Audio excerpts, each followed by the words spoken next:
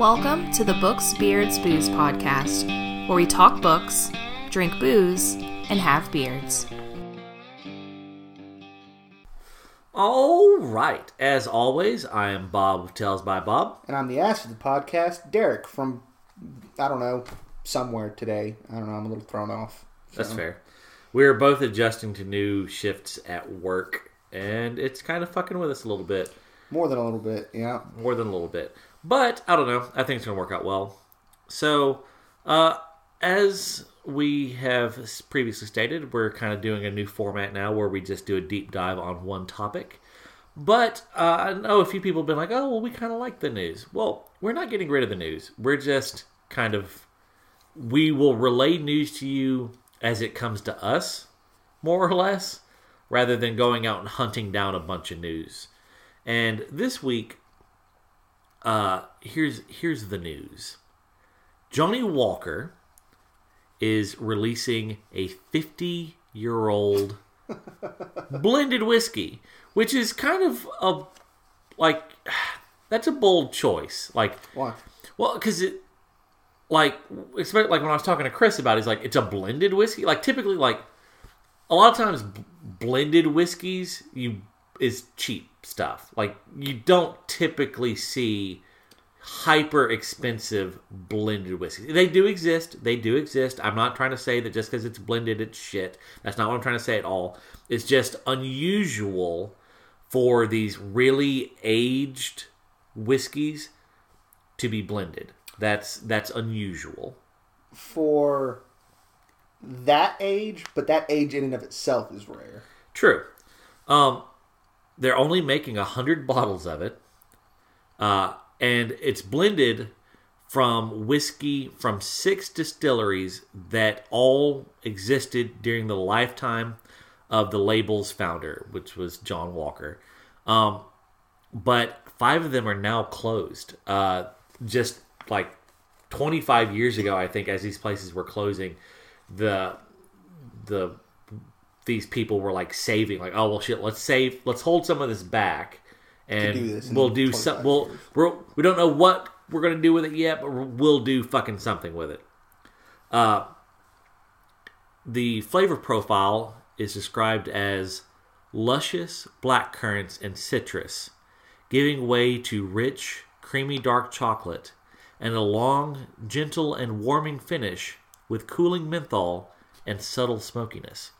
Which, if I could have sex with a flavor profile, it'd be that one.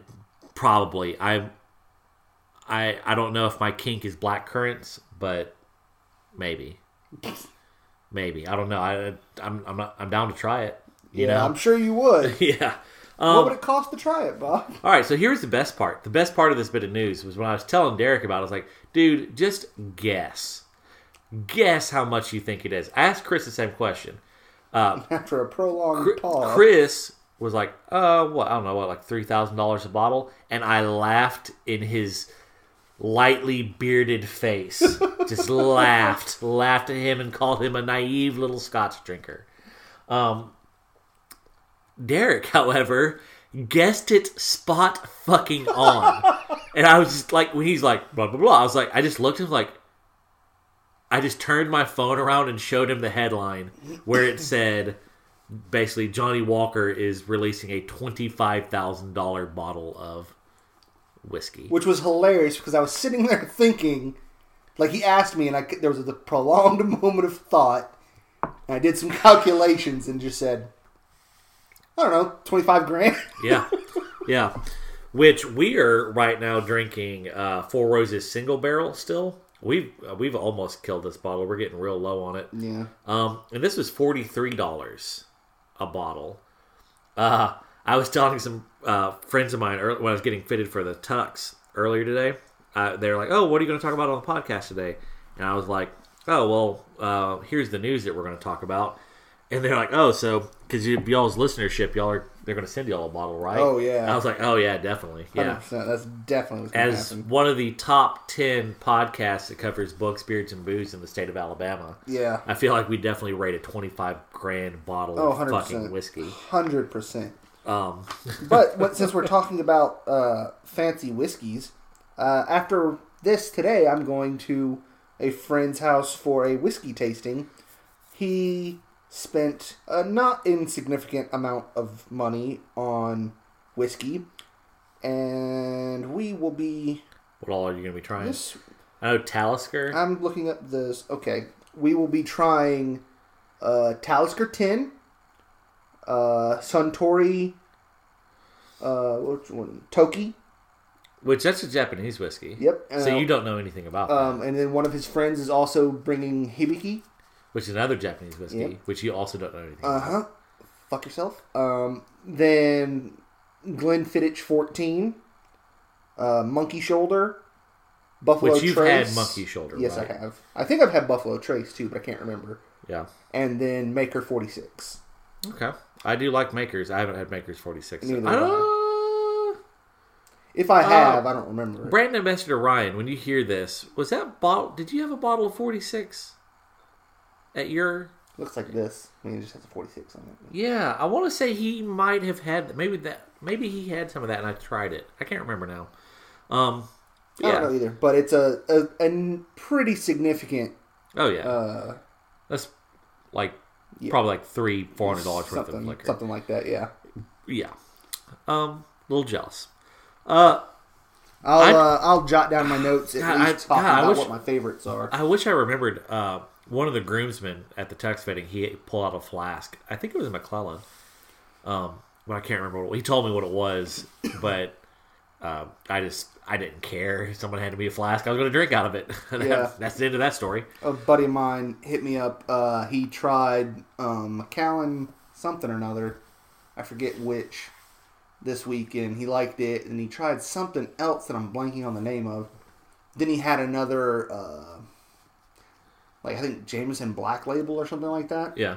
And he raves about Jameson. that. He loves it. I would like if we could get like a sample set of a bunch of Jamesons. Like if they made like a boxed mini set. Like Jack does that. I wonder if Jameson does that. Where I know it'd be more expensive, but where we could get like 4 different Jamesons. Not much more expensive. I would love to try it.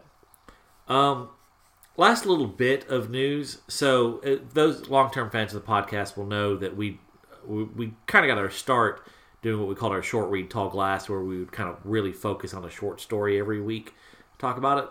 Then we kind of realized that people don't have time to necessarily read a story every week. But we are going to do one a month now. That is the plan. The last episode of every month, so the last Sunday of every month, you need to have read the given short story, which this month is Fandom for Robots by Vina Jie-Min Prasad. I'll put a link up on every place where you can go read it. It's completely free to read short story, and it was nominated for the Hugo Award for short story. And having read it and having read the other two, I would have given this the award. I love this story so fucking much. More than the one that... Well, I'll be... Like, if I'm being truly honest, fun, not better. It was so much more fun. But it was good. It has a little bit of punch to it. It doesn't last story. It does not have as much punch as Carnival 9. God, I'll say that. But God, this story is so enjoyable. I assume it's up my alley from what you mentioned to me. Yes. Okay. Yes, it's going to be great. So please, everyone, go out and read that. You have until November 25th. I actually would request that you definitely read it, because I'm going to read it, and if Bob lied to me, I'm going to tear it and him to shreds. Dude, if you don't like this story, I'm you firing you from the podcast. You don't understand me Yeah, anymore. I don't even know who you are. Yeah. So yeah, please check that out. All right, so anyway, let's dive into our topic. This week, what we decided to do is, I know last week we talked about it, and I've been doing it on my blog for a little bit, but we kind of want y'all to understand where we are coming from when we review books. And I know we've talked about it a little bit, but how we break down books is by what we call the 4 pillars. And someone probably has a better name for that, or someone's probably already used that name or whatever, but we just kind of call them the 4 pillars. And it's every book, we kind of judge it by the plot, the characters, the world building, and the prose. And by prose, we mean like the actual craft of writing, like how well they wrote it. And so we decided that we were going to take 5 books that both of us have read recently, give our ratings, and kind of explain a little bit why. So that then in the future, when you hear us talk about these things, if you hear me talk about plot, like I really like the plot, you know I'm very much a plot guy. And so and if you're a plot person, then you'll maybe take me more to heart than Derek. Which, I mean, you just should anyway, because Derek's probably wrong. But, No. But so anyway, the 5 books are... We'll just do... We'll surprise you. Here's the thing. Yeah. Break it down. We're doing this on a 5-star list. Yes. Or a 5-star Everything's rating. rated 1 to 5. What does 1, 2, 3, 4, and 5 stand for? Okay. 3 means it's average. It's not good. It's not bad. It's perfectly serviceable. I would not put it down. You know, like it may not be flowery, it may not be exceptional, but it's a solid read. All right. So a 5 is the pinnacle of the craft in that given category, and a 1 is this is real fucking bad at what they're trying to do here. A 2 would be it's pretty bad. Probably would put it down, depending on all the factors. And a 4 is they did a good job at what they were trying to do. So, Lies of Locke Lamora. We're doing that one. So we're just starting with that. Okay. Yes. Yeah, we're going to start with, because that's how it is on my sheet. Okay. So that's why we're going by my sheet, not your sheet. Yeah, of All course. right. Lies of Locke Lamora. Plot. What'd you give it? 5. I gave it a 5 as well.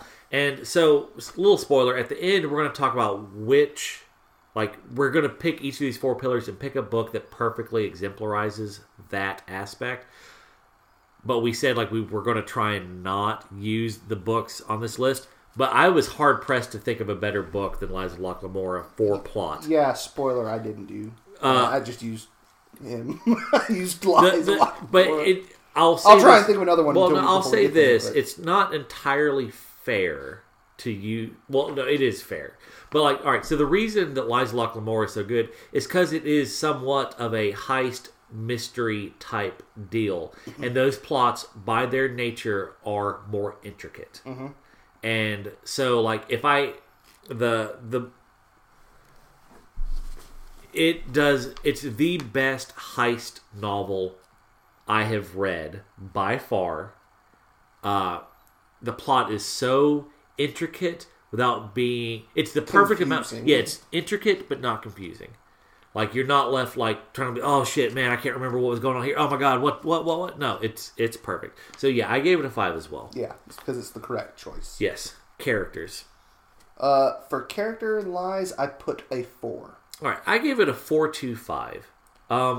And I will say that I think part of my 4.25 was just how likable the characters were. Mm-hmm. I'll admit that his characterization was solid. I don't know that it was exceptional, but just how much I liked the characters, I think probably fed into why I gave it a slightly higher score than you. Well, I just I don't do the half points or quarter points. Oh man, I get crazy with it. I'll give a 0.40397 if I want. There's one thing that I gave... No, 2 things that I did a point, because I just I'm not about that life. But so for character, the reason character is so high on this is because each of the characters is a very distinct, different character. True. They are not... If you saw them speaking, or if you just read their words, there's a pretty good chance you would not mistake them for somebody else. Yeah. Also, each of them stay consistent to what and who they are as a character over the course of the story. The only reason it's not perfect is because while I liked all the characters, I did not... Basically, because I knew what my 5 was, and I was comparing it to that. It's good characterization. It's very good, but I wasn't... For example, if bad things happen to these people, I don't cry. Yeah, that's fair. Yeah, that's the litmus. A 5 is if something happens to these characters, I get extremely upset. That's fair. When bad things happen to these characters, I'm bummed. Yeah, that was I was definitely But I wasn't... like what we'll talk about later. Yeah, world building. World building, I think I'd also give it, let's see, world building's a 5. All right, I gave it a 4.75. Yeah. Because it's good. It was really good it was almost perfect world building. I will readily admit that the reason it didn't get a 5 is because of the later books. Well, I'm only doing it on the Life of Locke. That's fair. I'm admitting that I'm colored on this because you know they're not coming back. Well, it's because he spent this. It's the amount of time he spent on world building. Mm-hmm. If in the later books, if we're not coming back to this, it was wasted space. It was great. It was exceptional world building, some of the best I've ever seen. But if we're not coming back to it, it was too much space dedicated to a city that we're not going to come back to. If in book 4 they come back to Kamor, then it goes to a 5. I strongly disagree because it wouldn't have been wasted space because pretty much every part of the thing that he used to describe, everything that they used for world building in the city was a part of the plot. Well, it's more than just this is. So it needed to be in there. My thing is the social interaction, the structure of the gangs and stuff like that, and talking about the Elder Glass to a point, but he spends too much time talking about various Elder Glass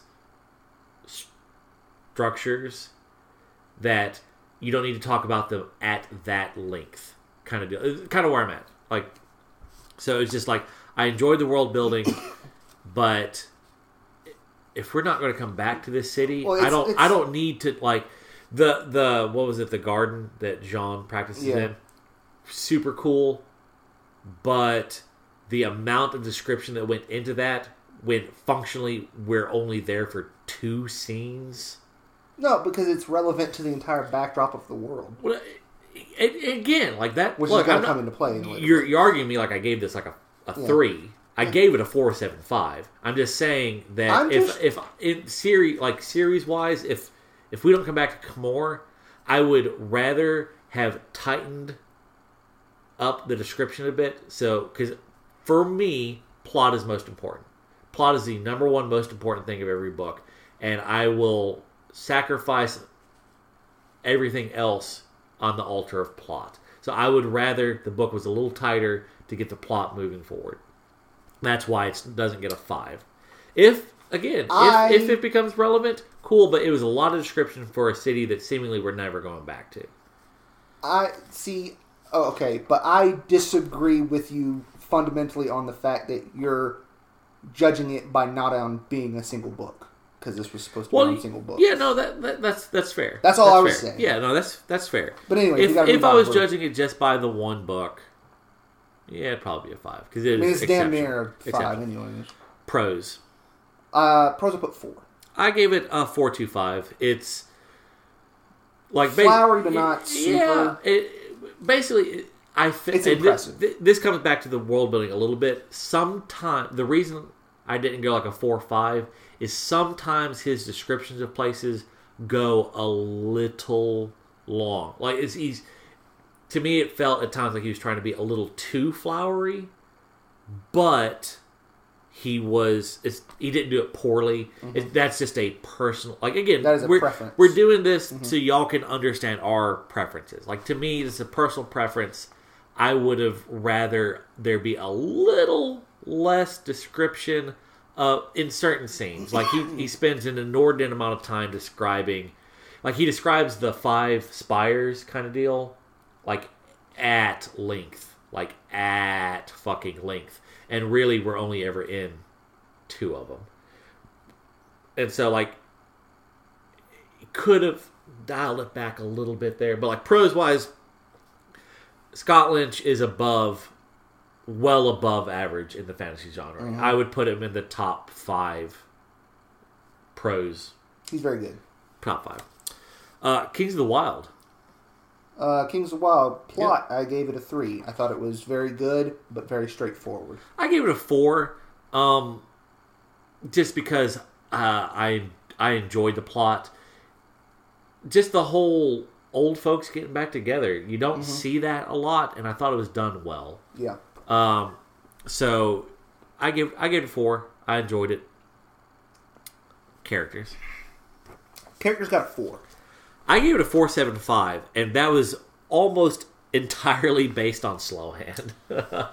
I will say this did an exceptional job of characterization on the kind of the main characters, but at the same time did a little, I would say did above average on the main characters, but maybe slightly below average on anyone who wasn't a main character to a degree. Is kind of my just impression of it.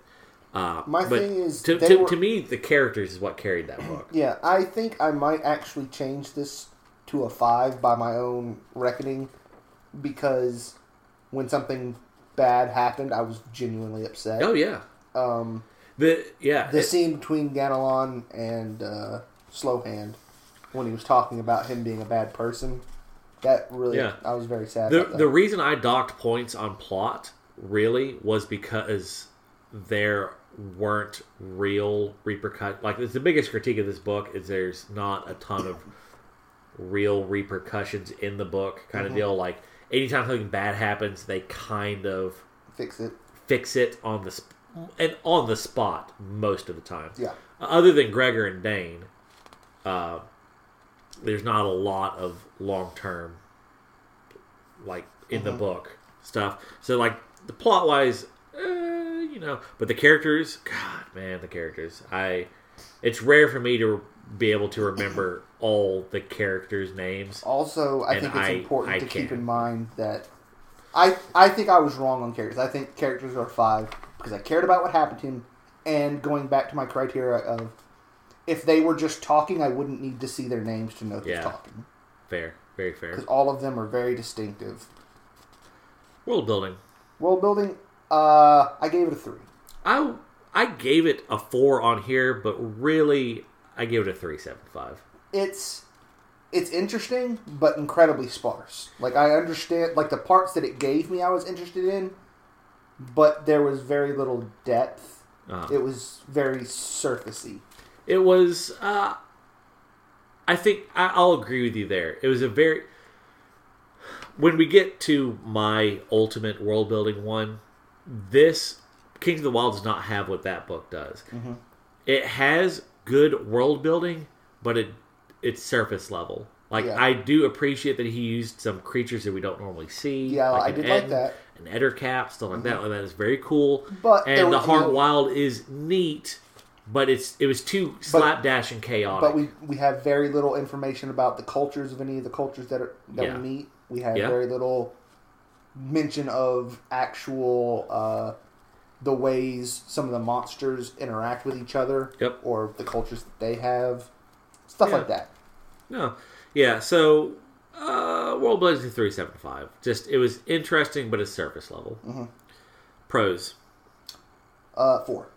I gave it a 4 as well. Yeah, it strong was 4. When I read, not the most amazing, but also there's some zingers in there. Oh yeah, there was some great stuff. Yeah. Goblin Emperor. Goblin Emperor, when we go with plot 3, again, it's a very straightforward plot. I understand what the plot is. There was not too many twists and turns. Yeah. But it was interesting to experience. Yeah. Plot was not what carried that book, really. I gave it, like, I wrote down 4, but really it's a 3.5. My thing, once we'll talk about it in a second. Let's do the rest of the... plot, I gave plot a 3.5. Characters, a 4. I gave a 4. Yeah. I was kind of annoyed by the character at first, but it did end up with him, watching him change. There was some really good character growth, and that's important. A lot of books, you don't ever see any character growth. So annoying. And so, I didn't necessarily like Maya, but... I really didn't like. I just felt bad for him. I have a thing. Like, what are you doing? I talked about this in the not the road, although it would kind of apply to the road, but in the Ritual, I don't like books where people are really handicapped for large periods of the book, And like normally that's like, oh, this person's stuck in a desert with no water for like a third of the book, and they're just struggling for a third of the book. I hate reading that. And he was not stuck in the desert. Here's the problem: he wasn't competent at anything. Yeah, the things that he was. Here's the thing: it turned out he was competent at something, but because of the way his perception of the world was, he couldn't recognize that what he thought people were thinking about him. A lot of them weren't. Right. And that's my thing. Like he spent so much of the book handicapped. A lot of it because he just thought that he was. Yeah, and that annoyed kind of annoys me. Well, because he's not doing anything correctly. Yeah. He's not super likable other than you feeling bad for him. So you can't empathize or extol his virtue in any way, so there's nothing to latch on to. Yeah. So, I mean, but he grows. Yeah. And you realize what's going on, and you kind of understand why he's so timid and like being brutalized by the guy that raised him and shit like that. Yeah. But anyways, I thought it was a 4. It was solid. 4. I agree with 4. World building. World building. I give it a 3. I give it a 3.5. The reason I gave it a 3.5. There wasn't a ton of it. No. But I wanted more. Correct. There was a good bit of world building in a very narrow slice of this world. Yeah. And that's why I give it a 3. Like, if that amount of world building was spread over a city, like Liza Loch Lamora, it would have got higher. But it's a good bit of world building, but it's really like it's the world building of functionally like 20 rooms, like. Well, and so it's done well, but it's not. I don't necessarily think that's fair because the place that he was is an entire city. Like that's how big the tower. Right. is. Yeah, but like I mean, because of who he is, he's really only in like a very limited number of these rooms. Yeah. So, and like there is a culture to the palace and whatnot. Like So that's why it gets a 3. Like it's well done, but like it's basically like, Derek, I want you to write me the world's best essay on that light socket over there, and like, okay, you can write wow me, but it's still about a light socket. Like they did a good job, but it was a very small painting. This was one of the times where the answer is actually 3, but I gave it a 3.5 just because I enjoyed it. The main reason that it gets a 3 over 3.5 is the fucking names. I liked the names because they were so weird. They were. I'll be honest with you. Like you just saw it and knew what. I don't want the fantasy names to be Jimmy and Jim Bob and Joe. But you don't want Edris man, I just don't want that. Yeah, I just don't want that. You can do fantasy names that aren't goddamn ridiculous. That was like, I've never read War and Peace, but I kind of imagine that book was like reading an appendix to War and Peace, where they. So you think it's like trying to keep track of Russian novels? Yeah, man. I'll say this: they don't. Note, Russian novels are fucking stupid. They're interesting books, but if you don't understand the naming conventions, you're fucked. Yeah. And I forgot how they work now, even though I took a class on it. Once I was in the class, like every person can wind up with like 4 or 5 different names, just depending on who's talking. Yeah. My cousin Brody did a 2-sentence. He did a review of that book, and he basically said, because he says it's by Leo Tolstoy. Of course he does. And he said that he's pretty sure that some bros do some bro things in here, but he's not sure because there's like 600 characters that each have like 5 different names, so he doesn't know who's doing what. That's fair. Secretly, there was only 3 characters, but it just felt like 500. Right. Prose. Prose was a 3. It was just. There was. I give it a 4. I really enjoyed it. But I'll say this: this is the book that's been the longest since I've read, so I just remember really enjoying it, so I could be I could be rating it high. Yeah, I think you are, because I went back and read some of it, but here's the thing about it. None of these scores are particularly high, but I enjoyed the book. So right. Every one of these books, and we'll get into that in a minute. Yeah. All right, Jade City. Plot was 3. Yeah. And here's why. Again, it was incredibly straightforward. It's like these two groups are at war. There are things happening that are throwing things, but there's not a ton of this comes into play here. Yeah, there's not a lot of depth to it. There's not a lot of moving parts other than the characters. Yeah, like other than I don't want to. We've done pretty good about not really spoiling stuff. So, other than one traitor getting revealed, there's not a huge amount of intricacy to the plot. Right, but it was. It's very serviceable, very solid. That's why I didn't get below a 3. I don't know. Oh, there we go. Okay, yeah, characters. Characters, I gave a 4. Yeah, I gave it a 4 as well. Because again, I can differentiate the characters almost without having to see their names. But none of it. Wow, I think part of that problem is there may have been to get that higher. There would have had to been less viewpoint characters, and we would have had to spend more time with each character for them to get higher. Yeah. I think is like there was nothing wrong with the characterization. I just didn't get enough time with any one character to see enough growth to rate it higher than a 4. If that makes sense. You know what? I think my problem is that with the exception of one character, I didn't really see growth. Most of them just were kind of who they were over the course of the entire thing. Shay. Their positions, I their feel positions changed, but they didn't change. Which was kind of the problem. I feel like you see a bit of growth. Like Shay's the one you see the most with. Mm-hmm. You see some more with Andon. Do you though? I think breaks. He doesn't unless you. I count break as growth. It's not growth. It's like negative growth, but it was change.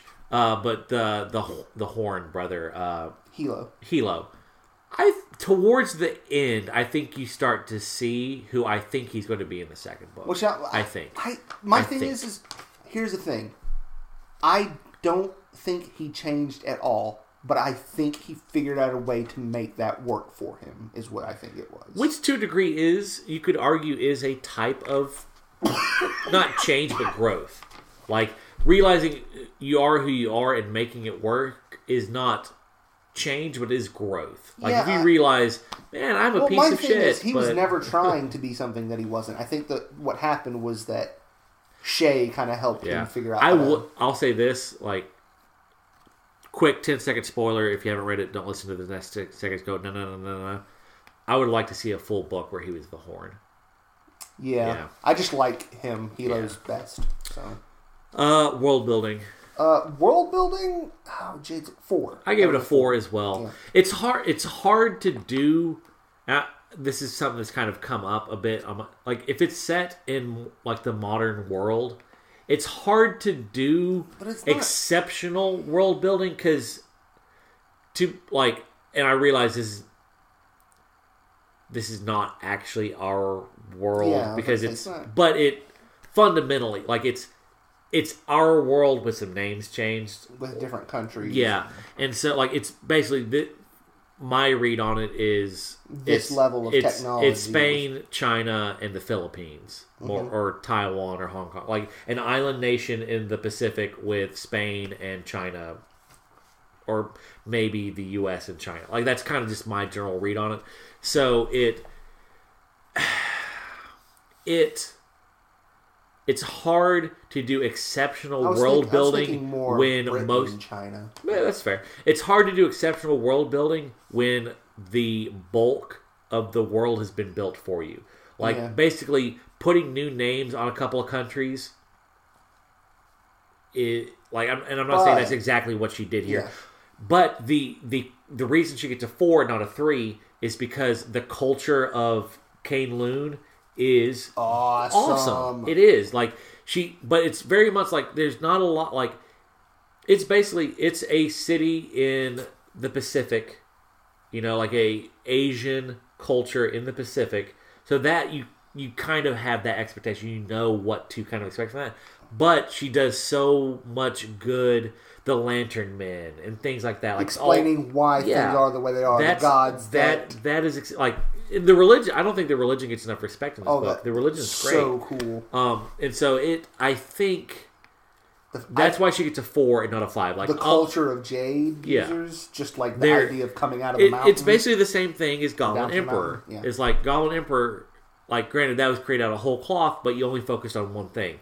She had the tapestry woven for her, but then she was allowed to go in and make all the highlights and make it look cool, and that's what she did. Like, she took more or less Earth culture and took it to 11, and it was great. So that's why she gets a 4, not anything higher, is because Earth is Earth. She didn't have to make the base coat. She's coming in and adding the highlights, which they're incredible fucking highlights. Don't get me wrong. They're fucking badass. Pros. 3. I didn't really think I was not. She's the Mario Puzo of fantasy. Which you haven't read Mario Puzo, but he wrote The Godfather. This book is The Godfather meets a Bruce Lee film. Like, but at the same time, I don't read a book like this for flowery fucking prose. This is 2 mafia houses, more or less, fighting each other. I'm not coming into this. I don't want to be wowed by the intricacy of the description of the blood falling in the death scene.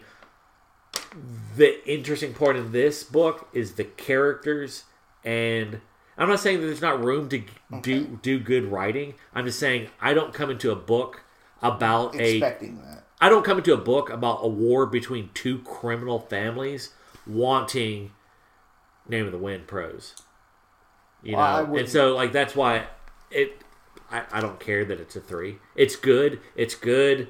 It doesn't wow me, but I'm not looking scenes that were for okay. But like, my thing is, prose isn't only about being flowery with description. It's also the way I look at it is prose is your being the director of the book. There are better quote unquote shots that she could have presented that would have spiced up and made it a more tense or just a better story instead of just coming directly out with everything. That's fair. Like at this point, it was kind of like we had a set shot the entire time. Yeah. Instead of moving up from the floor at a time or following from behind somebody at a time. I got you. Stuff like that. Yeah, that's fair. But even so, it was still definitely good. I mean, yeah. All right. Yeah. Dune. Plot. 3. I gave it a 4.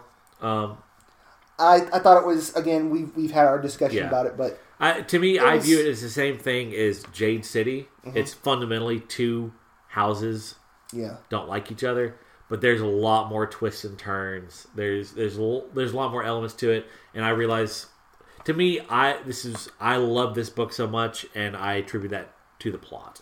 Really, like I love the plot. So, it was, again, to me, it was a pretty straightforward. These 2 houses are against each other.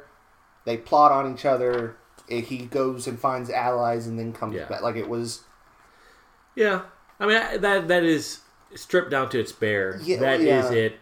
There were some twists and turns. Well, I mean, there's some twists and turns in Kings of the Wild where things go wrong and they have to go and do other stuff. But I still thought it was a fairly basic... It's not like... For example, for one, I was trying to think of one that wasn't as strong as that, because I think it's close to strong, but not really, like Stormlight Archive, like just a single book of that. Like, that's fairly straightforward, but there are things that are happening that you're like, that this is the thrust of the story. You need to read Warbreaker. And then things happen, and you're like, wait a second, I didn't even know we were going in that direction, but now that's relevant. That's fair. But anyways. Characters, I gave it a 1. I give it a 3. I don't think there's anything wrong with the characters, but I don't think... The answer for me is actually 2. 1 is too strong. I just did that to fuck with you. But the reason I give it like 3, there are some characters that I will admit are leaden, but then there are some characters, granted they don't get as much screen time, that are very vibrant. So I just give it a 3. The characters that are leaden, a lot of them have very good reasons for being such. And I realize while that's not enjoyable, I give it a 3. Mm-hmm. So, world building. 4.25.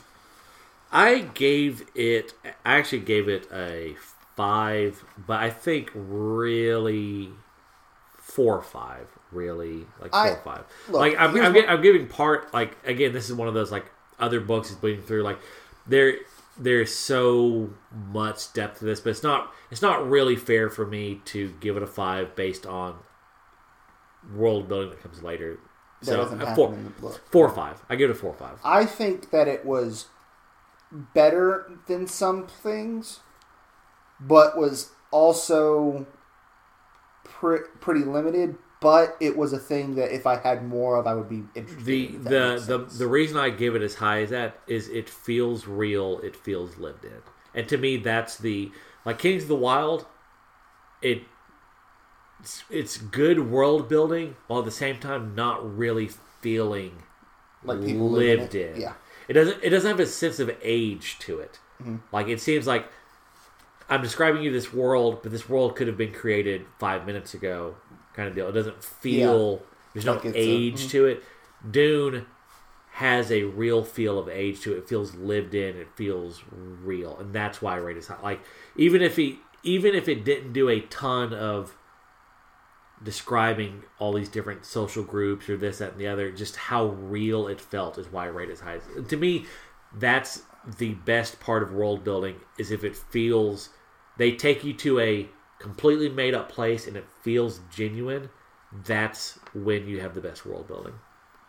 And that's why I rated it as high, because it felt genuine, it felt lived in, it felt like it had age and history behind it. So the weight of history goes a long way. Mm-hmm. Pros. 3. I give it a 3.75. It's slightly better than average. I give it a 3.5. It's slightly better than average, but it's... I give it a 3 because there is some flourish, but the flourish in a lot of situations leaves it vague to the point of me having to double read. Yeah. So the step forward that it gets for being a little flowery, it takes back because I'm having to go, wait a second. Now. That's fair. Because I'm like, this, like, it makes sense after I think about it long enough, but if I'm just trying to read a book, then it doesn't necessarily fit. That's fair. Mm-hmm. All right, so let's dive in real quick, kind of make this a little short. What book do you think best emphasizes plot? You said Lies Lockamore. And I agree with that. Like, all right, it does the best job. I think it benefits from its genre to a degree. I would say, like, I kind of like the plot of the first Mistborn pretty good. That was pretty good. But again, though, that's a heist novel. Yeah, at its core, that's a heist novel. I think heist novels, mysteries, plot is to what carries you to a degree. I picked Broken Empire trilogy as plot. I know it's not one book, but the plot over all 3 books, the payoff at the end, seeds are set in book 1 that pay off in book 3. The Broken Empire trilogy, I think, is the best plot in modern fantasy. Lies Lockamore is a better 1-book plot. I haven't read it, but if we're basing on, like, payoffs of things, then it pays off in the most amazing way at the end. Yeah, how many? Okay, well, it's 3 books. We can't. Anyways, I'm not even going to dream of pretending to even hint at a spoiler because it's that good. Well, no, I was just going to be like, well, I mean, there's like, I've read the first one and I thought it was good, but I didn't think it was great. I loved it. It's one of my favorite books. So and then, but see, so there's other books that I think have as much intricacy and has things that pay off on other books. You see, why Broken Empire wins is how big, like, the pay, like, I love the plot. The plot gets intricate. It especially starts doing a lot of, like, flashbacky stuff in, like, later books. Like, oh, let me flash back to this and how it influences this. The second book is, like, rife with that. Like, let me show you a scene in the modern, or in the current timeline. Oh, let me show you a scene back in the day and how they tie into each other. It's fucking amazing. So you get all these little payoffs all throughout, and then at the end you get this one really big payoff that also involves character payoff besides plot payoff. It's fucking magnificent. That's why. That's probably going to be the next thing that I finish so that I can shit on in a bonus podcast. That's fair. I'll hate you forever. I've picked up 2 of them while they were on sale on Kindle, so I just gotta get one more and then I'm gonna reread them. Okay, well, if I didn't go with plot with that, I would go plot with You know what? We'll go with the Words of Radiance. Okay. I was going to say the first one, but I think the second one. I think the second one's a better book. Yeah. Characters. Assassin's Apprentice. Good choice. Good choice. The only thing I would potentially say is I think I actually would go with the second book in that series instead of the first. I don't remember them as individual books. I kind of remember them as a group. So the second book is the one that... I think it's the second book. Basically because I care about the character so much that I wept when bad things happen. Really, really bad things happen to him. I picked Swords Point because just the characters are all flawed, but they fulfill the promise of that flaw, if that makes sense. In a way, it's like they're flawed. You see that they're flawed. They're flawed to the point of God, I hate that they're flawed in this way, but then they kind of overcome the flaw when it counts, kind of deal. And there's a lot of character growth in this. The characters felt real. I loved it. Mm-hmm. World building. Malzahn. And this is I was going to say we will start right now, and I will say this. I hate those books. Yeah, but I don't know that you can convince me that this is not the answer. Here's why I don't think it's the answer. It doesn't feel like there is a absolute fuck ton of world building. I mean, a stupid amount of world building. But I just don't believe that the world still exists. When Malzahn's going on, you have a dozen people walking around who could basically destroy the world at any point. And technically the whole point of the book is this guy who destroyed the world and got punished for it and making it right with him. I don't find... There's a ton of world building. I just don't find the world building believable. It definitely has the age. It has more depth and age to its world building than fucking anything out there. I just don't believe it. I just don't... There's too many fucking godlike powerhouses running around for me to believe that it is the way that it is. How did civilization form? Because you have guys walking around at all times who can basically just destroy anything. Why didn't what is it, the Tisti Ander? What's the floating city? Moonshadow. They could have just gone around fucking. Oh, there's some humans getting a city together. Let me just stomp that out because humans are a problem. Humans are not good for us. Let me just stomp that out. I don't know. It's good world building by volume. To me, it doesn't make logical sense. It definitely has an age. It feels lived in. The reason I can't agree with you is because it doesn't make logical sense to me. Because he has too many roaming badasses of, I'm going to just destroy everything. And you didn't get deep enough into it to see a lot of it. But god damn, there's 100 people in that book that could probably destroy the fucking world. If they set their mind to it. Obviously that they didn't want to. Ugh. I picked Lord of the Rings. That's okay. You're allowed to be wrong. Because Lord of the Rings has, to me, the most important thing is the feeling that it's lived in and that it has age to it. And when you're reading those books, it feels lived in. It feels real. And it obviously has... You're right. When I'm reading it, it does feel like 40 years passes between when Frodo fucking actually gets to leave. It feels real, it feels lived in, and that's why I look for world building. And I think it's done the best job. There's a reason it's kind of the influence on everything to a degree. The world building it did was exceptional. Alright, pros. Rothfuss, I figured you'd say that. I picked Tigana by Guy Gabriel Kay. Because it's... But I haven't read that yet. So that's fair. I really do think you'll like it. I really do. There was other stuff that... the main other choice that I wanted to pick, but I didn't feel comfortable picking, because I actually do like it more than I like Rothfuss probably, is Robert Jordan. Okay. But a lot of that I might would have picked Ursula K. Le Guin. Maybe. Or Margaret Atwood. Either one of those two would have been in the running, but I think Guy Gabriel Kay is the reason I don't feel 100% confident saying him is because I've only listened to him on audiobook. I haven't physically read it. Yeah. And I would like to physically... I think I have Lines of Al Rassan on Kindle, so I think I'm going to read it next and take it from there. The reason I would pick Jordan is because I like the way he wrote.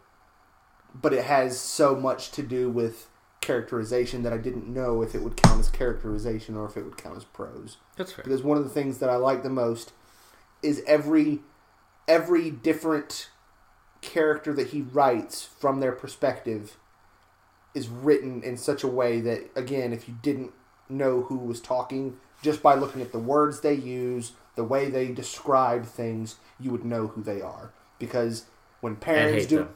And because Bob's wrong, when Perrin's doing a thing, everything has to do with forges, wolves, animals, stuff like that. Anytime Rand's doing stuff, he's seeing swordsmen, people sneaking in the shadow, magic. Anytime it's Matt, he's seeing women drink. Yeah. Like every single person that he describes what they're doing. Even like the phrases that they say, or metaphors that they use in conversation, go back to who they are as a person. Yeah, and I think that that's exceptional. Okay, wrong, but okay. I think I'm going to change it to Jordan. Okay, that's fair. As always, please go check out our contest that we're running. You can find the video on YouTube that describes how you can enter the contest. Sadly, haven't had a lot of entries. We've got a few, but I would like a lot more. The more the merrier. As always, please go leave us a review on iTunes. Would really like that. Or wherever you're listening to this, if there's a way to leave a review, please leave a review. We'd really like that. Check us out on Patreon. We'd love you. And as always, go forth and grow a great beard.